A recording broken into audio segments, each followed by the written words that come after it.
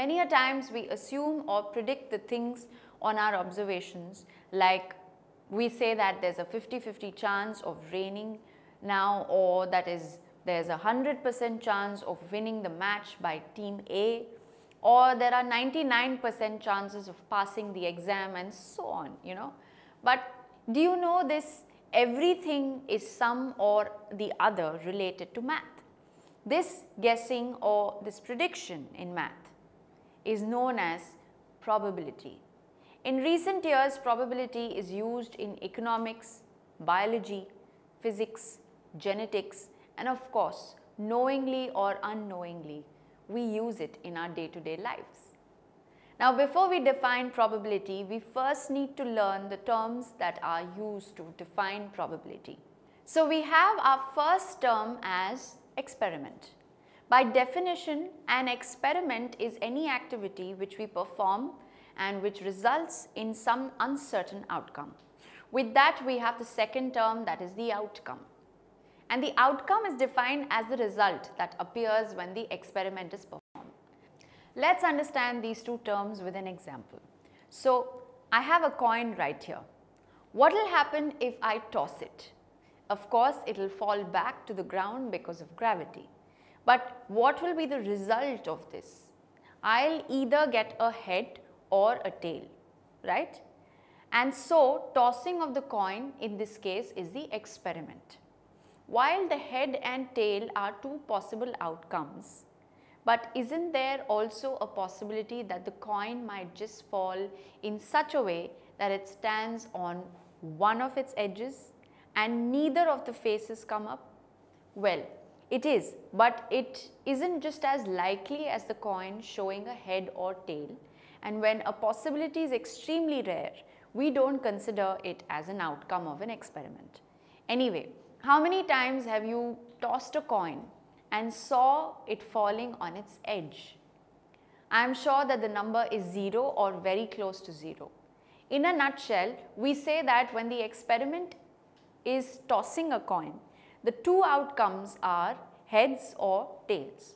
Also, the possible outcomes of this experiment are equally likely. This means that the chances of getting a head are the same as the chances of getting a tail. And since we are not sure whether we will get a head or a tail, we say that the experiment results in an uncertain outcome. Similarly, if we rolled a die, the experiment would be called rolling a die, and the possible outcomes would be 1, 2, 3, 4, 5 or 6. So, in this case, there are 6 possible outcomes, out of which any one can appear, right? So, let's move on to the next new term, which is called the favorable outcome or the event. The favorable outcome or event is defined as the outcome of our interest or an outcome that we want. Suppose you and your friend have to work together on a project. Now, one of you have to draw and the other one may have to paint. Let's say you hate painting and instead want to draw, but even your friend wants to draw and not paint. In this case, you both decide to toss a coin to come to a fair conclusion. And so you decide that if the coin shows a head, you will draw and your friend will paint. On the other hand, if it shows a tail, you will have to paint while your friend will draw. So when you toss the coin, you're hoping that the coin shows a head when it falls. You want this experiment to have that outcome. And so we say that the favorable outcome or event in this case is getting a head. Similarly, while playing Ludo, every time we roll a die, the possible outcomes are number from 1 to 6. So we write down S is equal to 1, 2, 3, 4, 5, 6 all in curly brackets. And since the number of possible outcomes is 6, we say N of S is equal to 6. So when you want the die to show the number 6 in order to get your piece out on the board, we say event B is getting the number 6. And we write this as B is equal to 6, where 6 is written in curly brackets and N of B in this case will be 1. Now let's say your piece is on the board and there you see that there is an opponent's piece of 2 places away from you. In fact, there is another opponent's piece that is 4 places away from you, and the third opponent's piece is 6 places away from you.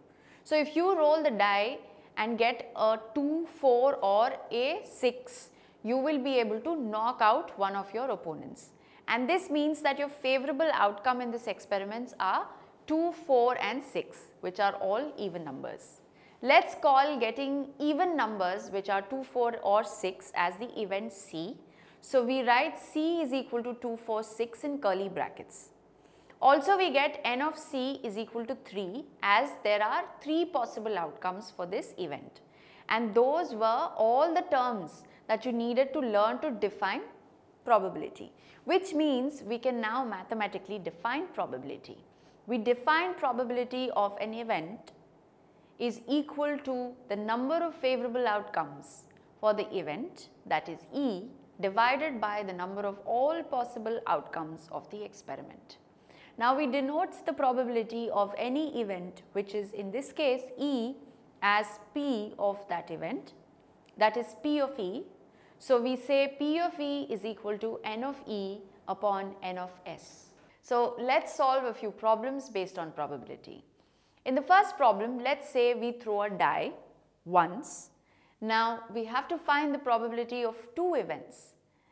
The first is of getting a number greater than 4, and the second one is of getting a number less than or equal to 4. First, we will write down the sample space or the number of all possible outcomes for the die. We know that the possible outcomes when we roll a die are getting the number 1, 2, 3, 4, 5 or 6, right? And so n of S will be equal to 6. Now we will find the probability of the first event, which is getting a number greater than 4. So this is our favorable outcome or event, and we will denote it by A. We then have A is equal to getting a number greater than 4. Now the numbers greater than 4 on a die are 5 and 6. So the number 5 and 6 are our favorable outcomes. By the way, will 4 also be included as an outcome? Think about it. In fact, just read the question again. We want a number greater than 4, not greater than or equal to 4. So now can you answer my question? That's right, 4 will not be included in the outcome of this event. And so A will only have the 2 numbers 5 and 6. That gives us n of A is equal to 2. Now, the probability of A is equal to n of A upon n of S. Substituting the values of n of A and n of S, we get P of A is equal to 2 by 6, which is equal to 1 by 3. And that is the probability of our first event. Now the next event is getting a number less than or equal to 4, and we have to find its probability. Here it is clearly mentioned that the desired outcome has to be less than or equal to 4, right? So when we consider this event, the number 4 is also included. Along with that, we will have the favorable outcomes as the numbers less than 4, that are 1, 2 and 3. If we call this event as B, we will get B is equal to, in curly brackets, 1, 2, 3 and 4. Now B has 4 elements, so n of B is equal to 4. Therefore, probability of B or P of B is n of B upon n of S, which is equal to 4 by 6, and that equals to 2 by 3. So we can see that P of A, that is the probability of getting a number greater than 4, is equal to 1 by 3. While P of B, that is the probability of getting a number less than or equal to 4, is 2 by 3. Which amongst them is greater, P of A or P of B? Clearly P of B is the greater one than P of A. And this means that if you roll a die and say that the number will be less than or equal to 4, you have higher chances of being right as compared to a person who says that the number will be greater than 4. So you see how probability helps you say the right things. Who knew the coins and dice that we see and use every day have so much mathematics behind them? Tutormate. For more amazing video lectures, download the free app on the Apple App Store or Google Play Store.